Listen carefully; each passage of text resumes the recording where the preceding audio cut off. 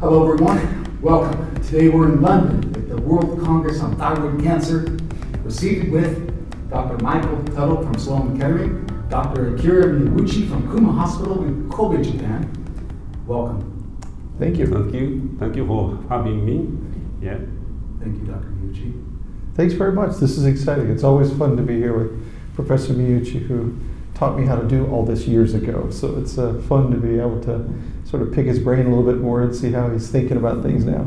As progressed, we're talking about active surveillance, and even the name active surveillance has changed a little bit, or evolved, but it's been going on for more than 30 years now, and it started at Kuma Hospital. Not more than 30, but actually 30 years ago, 1993, I proposed the trial of active surveillance at Kuma Hospital. It was approved and the trial started in the same year. So this is the exactly 30th year of the trial. And on past interviews, if those watching or listening on iTunes, they've heard your interviews before on active surveillance. And they're quite popular, your interviews. So it's really special to have both of you seated together for one interview. What have we learned? What new findings are most, would you say, most awe moments right now? Well, the most important thing is the safety of active surveillance. I mean the oncological outcome. I mean the disease progression or appearance of the lymph node metastasis or death from thyroid cancer. Actually, death from thyroid cancer, there is no case of death of thyroid cancer. So the most important thing might be the oncologic safety of the active surveillance. One. The second might be compared to the immediate surgery, the incidence of unfavorable events such as vocal cord paralysis or hypoparathyroidism, or patient with surgical scar, patients taking levothyroxine. These incidences are significantly smaller in active surveillance compared to the immediate surgery. Yeah. I think one thing for patients who are hearing this for the first time, I think it's important that they hear again that you just said during active surveillance there has not been a single case of death, which means, for those listening, that people will have cancer. Well, there was death during active surveillance because of other diseases, other causes, but nobody so far died of thyroid cancer. Yeah, I think that's the real key. And Akira just published in the last week or two 30 years of his experience, the longest experience in the world that we're all still reading and trying to digest. But I think the real key when I talk to patients is what happens if they are one of those that grows a little bit while we're watching. And the message is that we can treat that just as well, that if we would have treated you yesterday. If we watch and things change a little bit, or if we watch and there's a small spread to a lymph node, our therapies are going to be just as effective then as they are now. So we don't want them worried and scared to death what happens if something changes. No, the whole concept of active surveillance, not only in thyroid cancer, but in prostate and CLL and other leukemias and a variety of things, is that early intervention is not critical. If you need to do a delayed intervention or a treatment down the road, the outcomes are going to be the same, survival is going to be the same, the surgery is not going to be riskier, you're not going to be exposed to more aggressive things. So the idea is that these are changing so slowly, and the patterns that Kuma Hospital set up to watch them allows us to find those changes early enough that we can treat at any point we need to down the road. Yeah, during our active surveillance trial, about 5% of the patients showed small increases in size, actually 3 millimeter or more size increase. The incidence was only 5% at 10 years active surveillance, and appearance of small lymph node in the neck was 1% at 10-year active surveillance period. And the more important thing is these patients had a conversion surgery, underwent surgery, and after that, there's no recurrence, no distant metastasis. So we think active surveillance is a very good initial management of the small papillary thyroid cancer. And with active surveillance, we can efficiently select bad small cancer that might show any progression. So for these small minority of the patients, we can do surgery. And it is not too late to do surgery for that kind of patient. I think it's a good idea. Yeah, and when I first started this, we started about 12 years or so ago with Professor Miyauchi's help, I worried what happened when those people had to go to surgery. He had convinced me it would be safe, but I didn't know what the patient experience would be like. Would they be mad? Would they be upset? Should I have done it? And I can tell you, every one of mine were the same 5% that needed change. Every one of them said, thank you for helping keep my thyroid for 2 years or for 5 years or 7 years, or I'm glad I waited because now that I have a lymph node metastasis, maybe the surgery is a little bit different. We get 1 surgery instead of 2. So having seen a few now that are on the other side of that, I can tell you for most people, they weren't upset. They were sad that we had to do something, but they felt like they'd given it their best. And the other thing, at least in the United States, most of the patients that I'm watching haven't rejected treatments. They've rejected my treatment. They treat themselves. They take every herb I've never heard of. They do something called exercise I'm not familiar with. They do a variety of things. And that's important because when they come back to see you, I used to say, good news, everything is stable. And they would look disappointed. They didn't want it to be stable. They wanted it to shrink. So this idea that they're rejecting treatment, no, they're just rejecting our upfront treatment, and we're fine with that because we don't think they need it. So it's been fun to see how everybody's been sort of treating themselves and self-help, and as part of very engaged in the process. So they get thyroid cancer, which initially they're thinking, oh no, I have cancer. Then they're being told you can have active surveillance. Then they go home and start doing things to make their lifestyle more healthy. And now they get cancer, they don't have to get surgery, and in fact they're feeling better because they've made they've had one of these moments in life where they say, okay, I want to do everything I can. Yeah. Does diet, does exercise, do you think, affect what happens during active surveillance? I don't think exercise or diet affect the outcome, but well,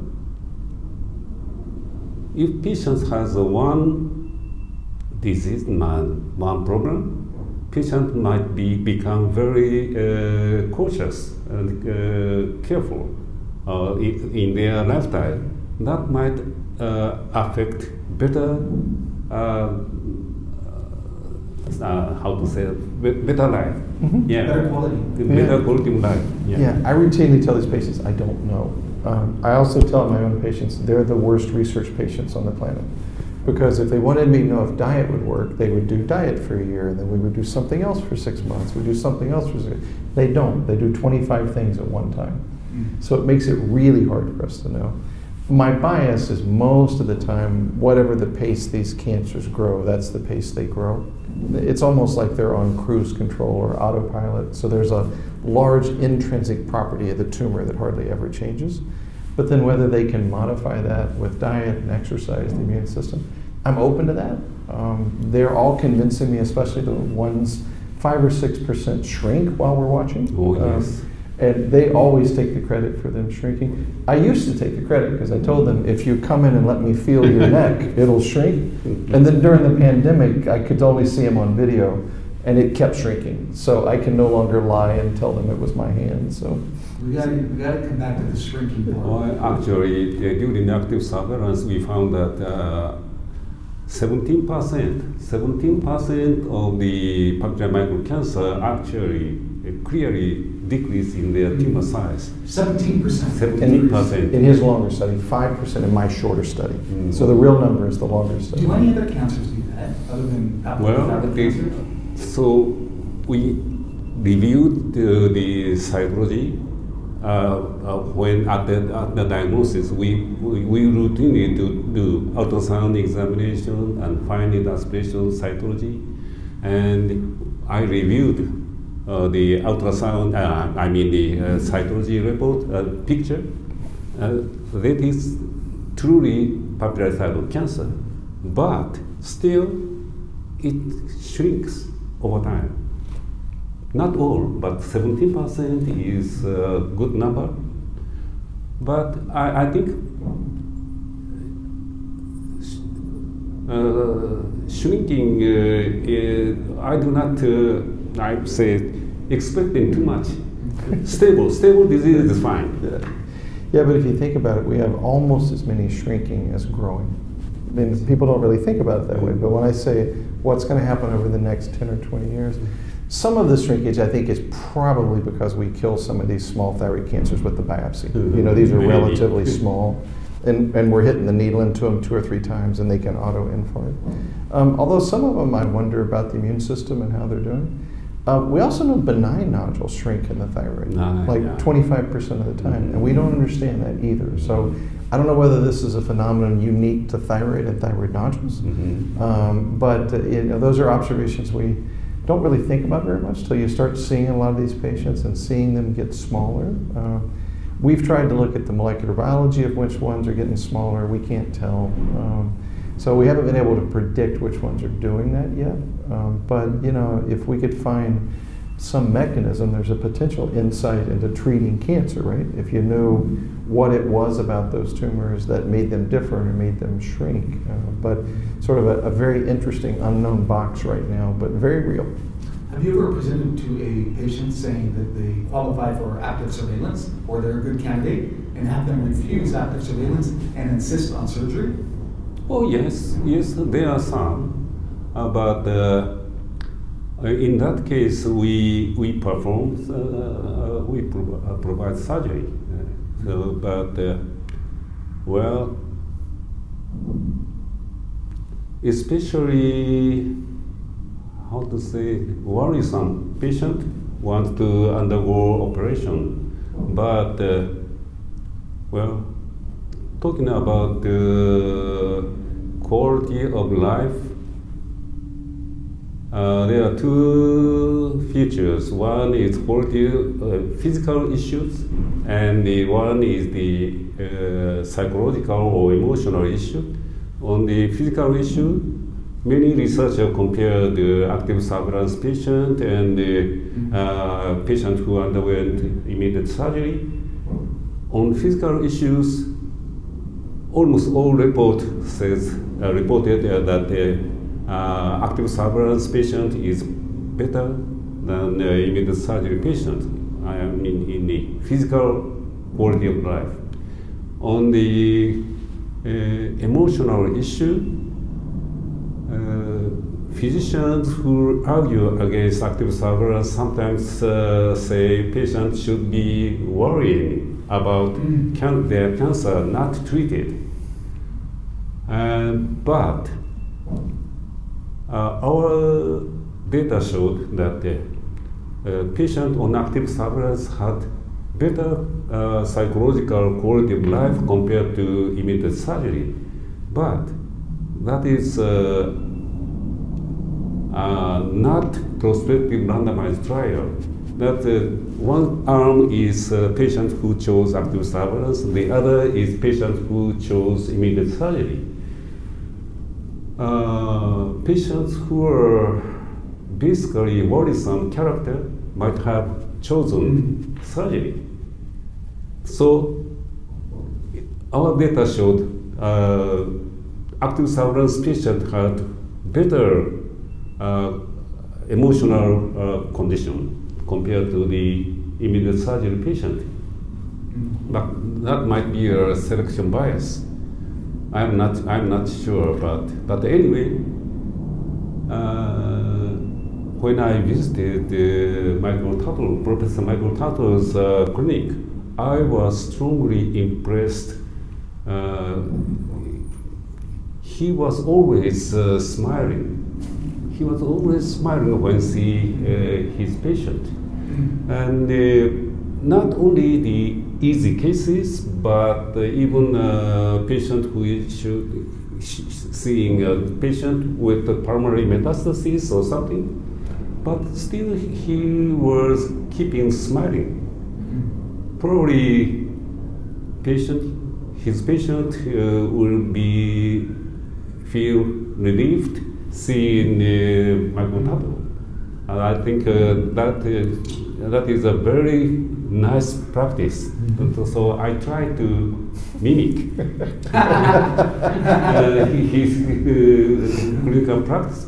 Light-hearted, warm-hearted. Yes, yeah. We're going to be okay. Yes. Well, speaking about the quality of life, on especially psychological issue, there is no way measuring the way, the physician side.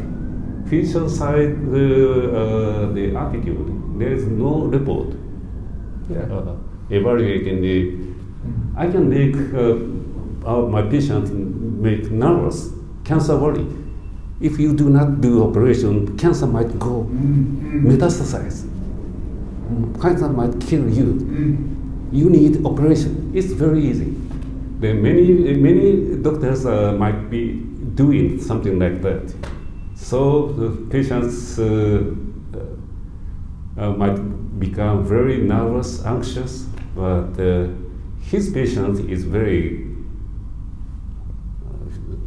how to say it? Little calm. You don't scare them. You're not giving them fear. You're approaching them the way you communicate with them. Right. So it's the same as I would with anybody I was having dinner with. It's a communication style. Yeah. And I think where I'll often start these consultations because by the time they see us, they've seen 2 or 3 different people, and one surgeon has said you have to have surgery, and the other endocrinologist said, well, you're crazy if you had surgery. How can you have that? So I'll often start the consultations by I think there's 2 right answers.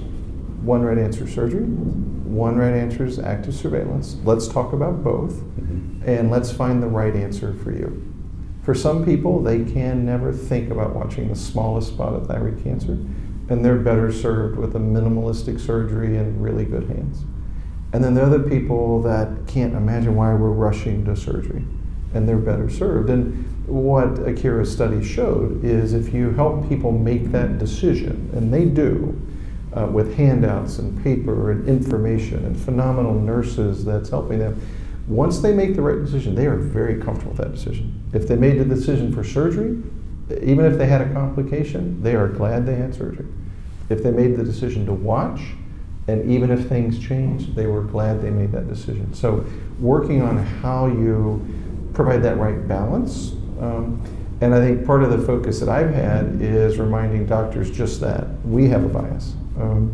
I'm very minimalistic, which makes me unusual for an endocrinologist, right? Surgeons often are more maximalistic because that's kind of the way they are.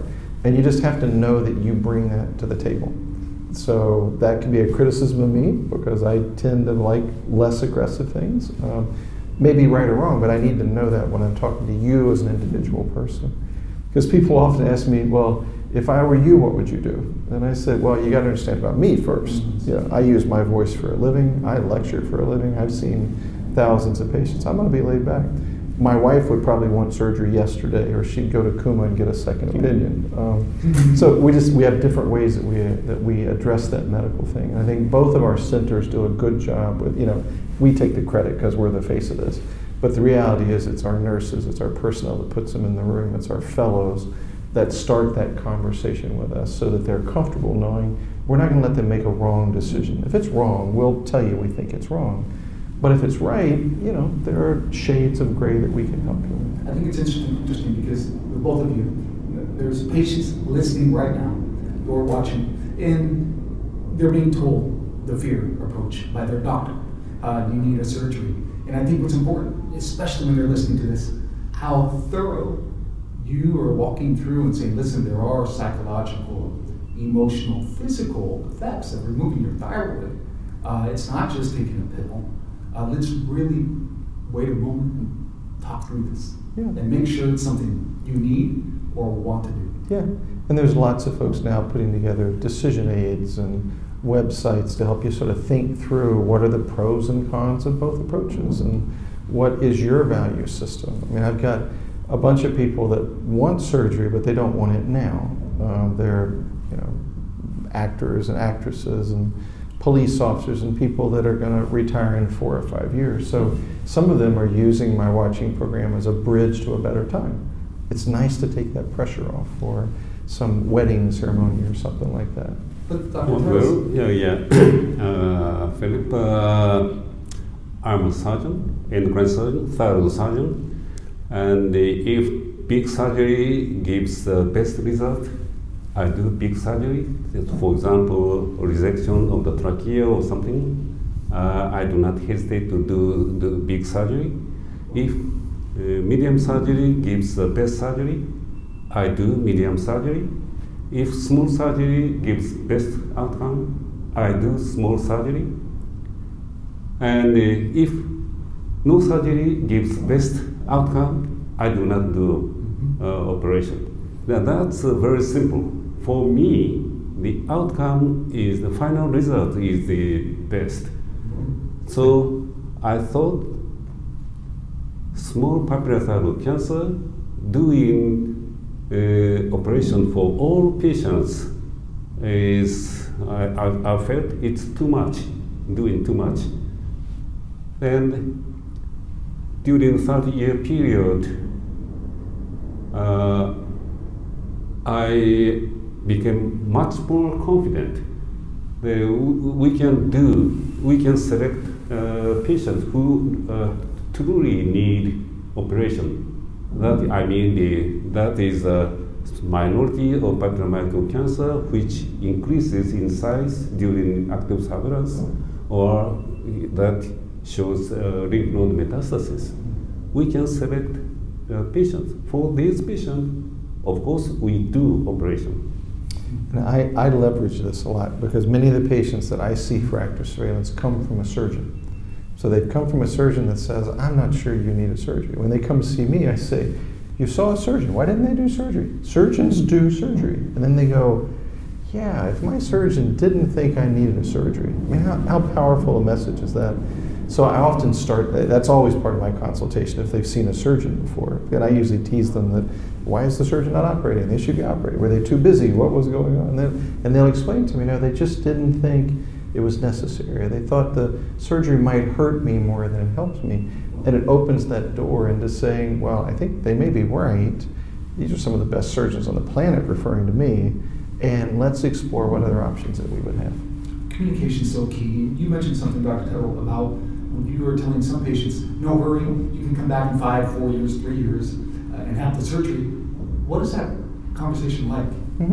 So to be honest with you, most people, when you talk to them, know within 30 minutes if they want surgery or they want to watch. They've made decisions their entire life, medical decisions, and they know which camp they fall in.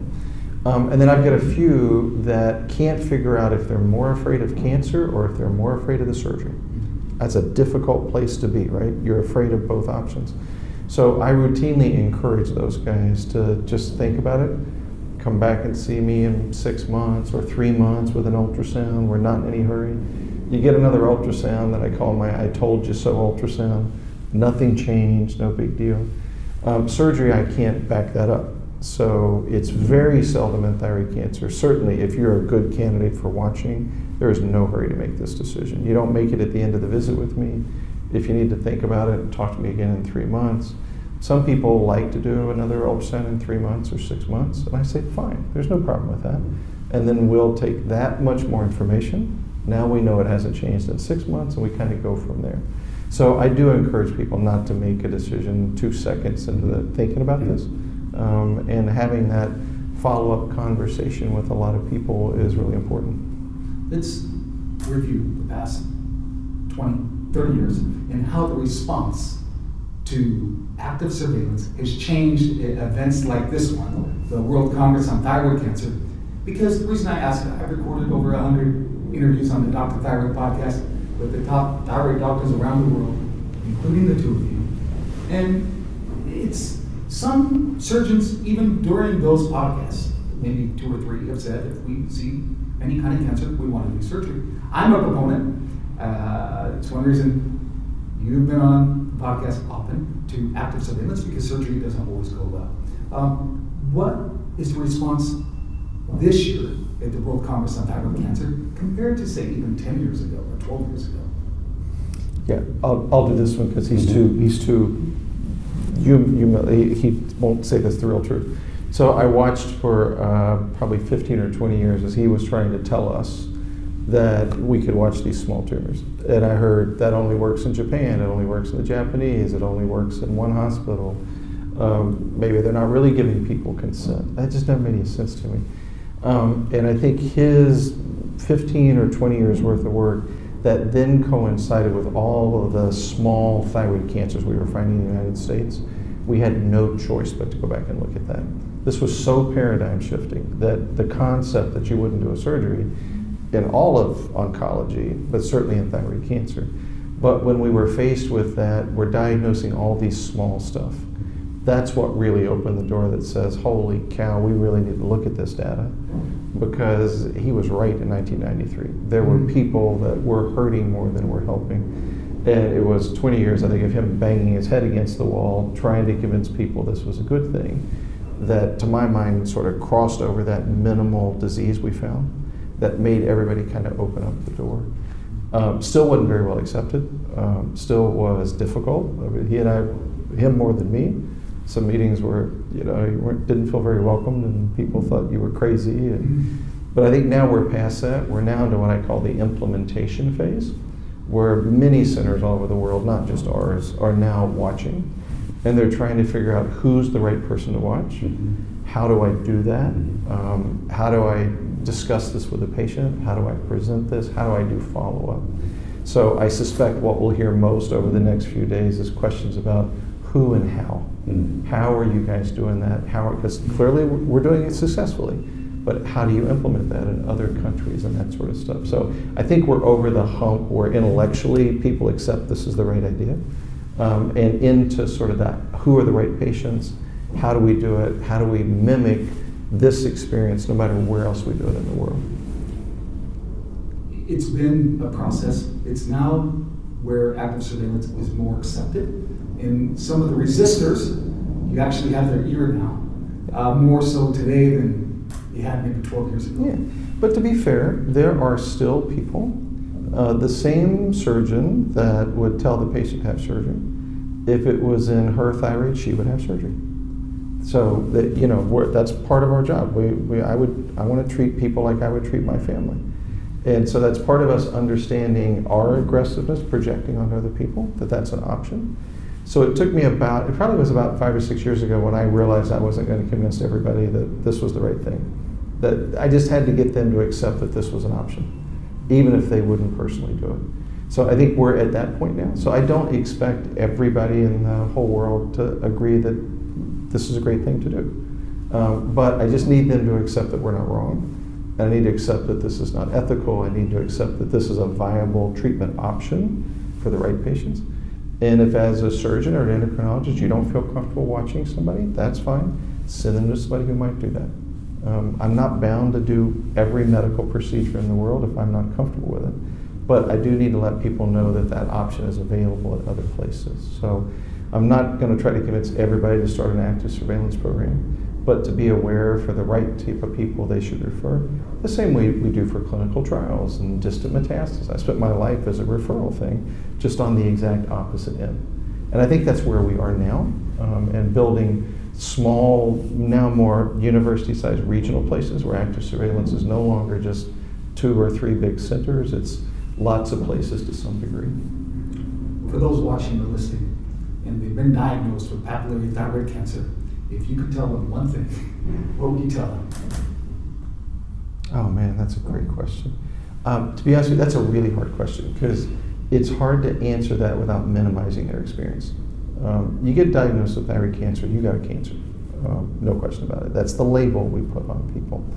But the vast majority of thyroid cancer, incredibly treatable. Doesn't even necessarily need to be treated right now, many of the times. When I was younger, I used to tell people, don't worry, you'll be at my retirement party. But now people don't find that as reassuring. Apparently I look too old now. So the message is very, very treatable. And the message is generally we're not going to get in a big hurry here. We're going to have some options, we're going to have some decisions. You're often going to be faced with 2 right answers. There's not always going to be a 1 right answer here. So you're going to have to sort of think through with me with those issues. So I mean, I think that'd be my sort of take home. Dr. Tuttle, we're going to need an arena for your retirement party. Because for all those you helped, either directly or indirectly, because there's a lot of people that listen to these podcasts, and you've helped them. Same with Dr. Miyauchi, save them from unnecessary surgery. Mm-hmm. So your retirement party is going to be quite a celebration. Well, if you want to follow up on that, which anniversary did we come celebrate?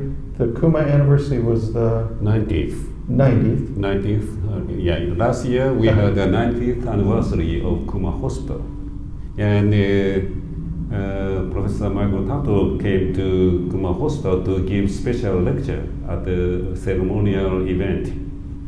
And it was an amazing experience to be able to see them honoring him for all of his work, and to get to go to a relatively small hospital in a relatively small city in Japan and tell them how their work had changed the world, changed thousands and thousands and thousands of people that now have the option of doing that. I mean, you seldom get that in your career. And to be able to, for my wife and I to celebrate that with he and his wife, and let that hospital and community and all the people there that work there know that this wasn't just some crazy idea. This is something that changed dramatically how we do things over time. There are very few people that have that kind of experience in their career, and I think it took 20 years of pushing a rock up a hill to get us to the place where we had enough background information that we could then move that forward. Well, speaking about the acceptance of our idea, actually Professor Michael Tuttle had a very big influence. He is very strong, influential person, and he actually expanded how to spread our idea to the world. To another part of the world. Yeah, I was very lucky because he was there. It's a good team. Yeah. Yeah, I got to come visit right at the time where this idea was coming. Was there for another reason, but got to see the center, and he showed me ultrasound after ultrasound after ultrasound of patients sitting in front of his computer. And when I went back to Memorial, I said, this is real. I just saw, we must have looked at 20 or 30 different patients where it was just exactly the same. And that sort of was the genesis of us doing that. Plus, it also shows the benefits of collaboration. Because as soon as we decided to do this, I emailed him and said, all right, I don't know exactly how you're doing this, but I got to understand so that I can figure out how to do it on my side. So there were lots of emails and phone calls and drinks all over the planet as he was sort of explaining to me how they did things at Kuma and how I could bring that into a US context and what that would look like. And the fun part was the more of this I learned, the more of this was exactly the same. He was using exactly the same techniques, it just translated over. I thought it'd be something different from culture. Turned out not to be. People are people, and information is information, and options are options, and presenting them. So it's been amazing to see how parallel, even as the two of us have grown over this last 10 years, I'd write him and I'd say, I'm thinking about doing this, and he'd go, yeah, I know, we're writing the paper right now. It works, you're on the right path. So. Well, listen, thank both of you for doing this and saving so many patients from unnecessary surgeries, preserving their quality of life, avoiding a thyroidectomy when they've been told opposite. So this is a thank you from all the patients you've helped. Any final words before we say farewell, Dr. Miyauchi? Well, I think I have told almost everything, and yeah, but when I started the active surveillance trial 30 years ago, I was worried about about the including elderly patients with papillary cancer because I knew that the elderly patient with the clinical large papillary cancer had a poor prognosis. So I worried, but when after the active surveillance trial, we learned that younger patient, I mean the patient younger than 40 years, is much more likely to show small progression. Not very much, but the small progression compared to the older patients. They actually, a patient older than 60 years, minimal progression group.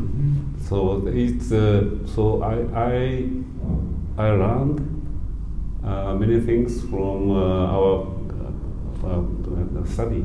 Yeah, I do not know why, but I think that is true thing. By some reason, patients between 20 to 40 years are more likely to show tumor enlargement and the appearance of lymph metastasis. But we know these patients are very good after surgery. The prognosis is very good. So I don't worry too much.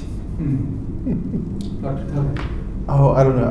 I think I learned patience. I tend to want things to happen quickly, and I want to change things quickly. And then working with Akira, how long it took him to make this big major change made me sort of slow down. I think I'm thinking more in U.S. terms, where we think like 100 years is a long time. He thinks more in Japanese terms, where like 5,000 years is a long time. So I think helping me understand that patience and going through that. Understanding that when you're right, don't give up. When you're right, you're right. Just keep publishing data, publishing information, and eventually the data wins out. So that's helped me in the other parts of my career and other things that I was doing as well. And then lastly, find really good collaborators. I mean, who would have thought, New York and Kobe would be partners in crime? Reaching out, finding good mentors, and helping each other and being honest with each other and making sure that we're pushing in the right direction. I think it's been a phenomenal journey for us. I mean, for me personally, and you learn a lot that you can apply, not only in this particular aspect of our thyroid cancer, but other aspects in life as a dad and a granddad and husband and all that sort of stuff as well. So it's been a fun journey. Although he pointed out to me, I have this wonderful picture of him outside. What was the castle? The castle. Himeji Castle? Yeah, where he did this wonderful warrior pose where it looks like he was still fighting. So he promised me that even though he was retiring, he was still fighting the battle. So he's still in that with me. So great. Well, thank you both. Yeah. Awesome. Well, Thank you. Thank you for having us.